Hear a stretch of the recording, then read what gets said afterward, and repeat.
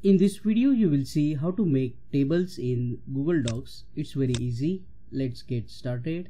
To insert tables in Google Docs, click on the Insert tab.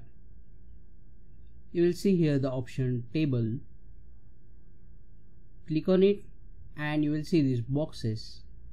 You can hover your mouse and select the size of the table you want to insert in Google Docs. The maximum number of rows and columns that you can insert is 20 by 20.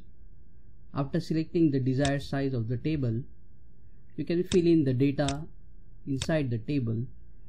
And if you want to format the table, select the table, click on the downward triangle, select all borders. You can change the color of the borders from here.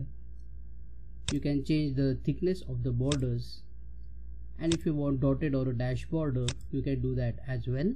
Go to the table properties, and here you can fill the color inside the cell, for example yellow color.